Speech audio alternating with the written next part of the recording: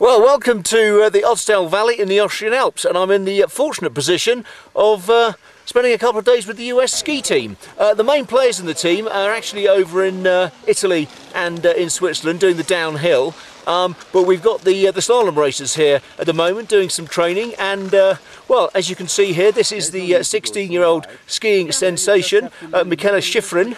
She got a bronze medal earlier in the season, one of the youngest US skiers to do so for many years. And well, it's fascinating just watching them training here, the amount of effort they put in, the amount of work they put in, and as you can see, we've got some pretty good conditions for it now. It was a little bit icy earlier on today, which obviously is good for racing, and softening up a little bit as the sun comes round. I had a chat with Mikaela on the chairlift yesterday. We'll be hearing a little bit more about that in another video on PlanetSKI later, one of our chairlift chats. And there is another feature story up on PlanetSKI at the moment about the team and about why they're here. It's primarily because most of the racing takes place in Europe, apart from some early season ones in North America, in the USA and in Canada, so they need a base, and they've got one here in Austria. The American team's very happy. The resort itself is very happy. Some Austrians are not very happy to have the Austrians sponsoring and helping out their arch rivals, the Americans, but nonetheless, here they are, and they're having a fantastic time. And there's good conditions here and good facilities for the US team.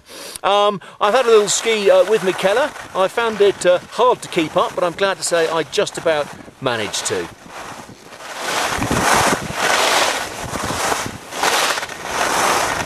Obviously, she's putting in a lot of turns, and I'm just doing my best to keep up, but I do, and fantastic technique she has, as you can see here. Obviously not doing the gates at the moment, just doing a free run.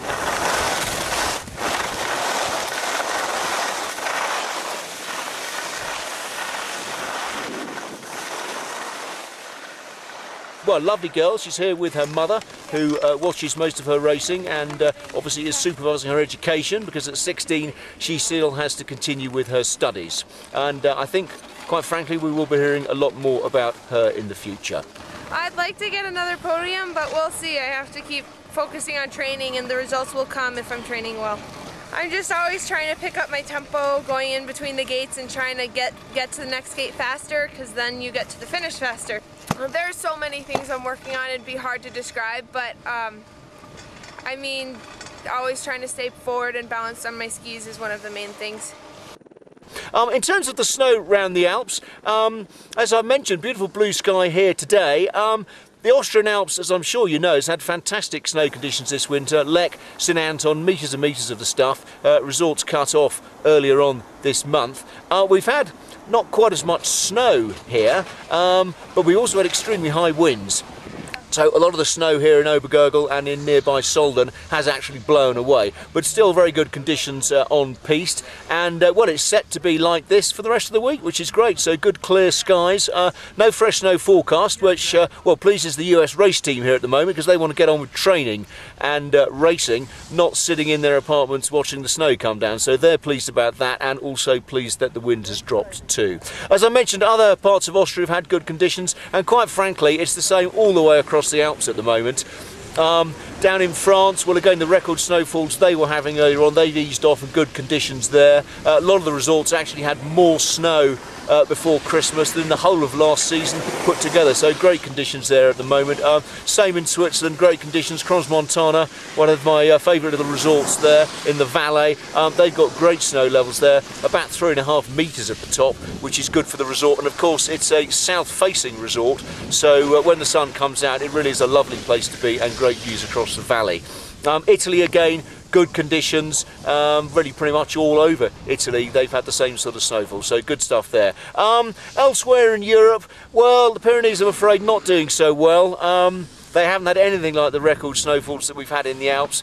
Some of the resorts in Andorra got about 20 centimetres on the bottom runs and about 65, 70 centimetres on the top runs. But it has got a bit colder, which has at least allowed the snow cannons to work, so they're pumping out snow overnight as they can to top up the pistes there as well. But good snow up in Norway and Sweden, up in those areas. They've had some good snow, and I'm delighted to say that the USA has finally had some snow. As you know, it got off to a good start in the winter, and then it really has been very poor indeed in December and early this month. But good snow there now at the moment.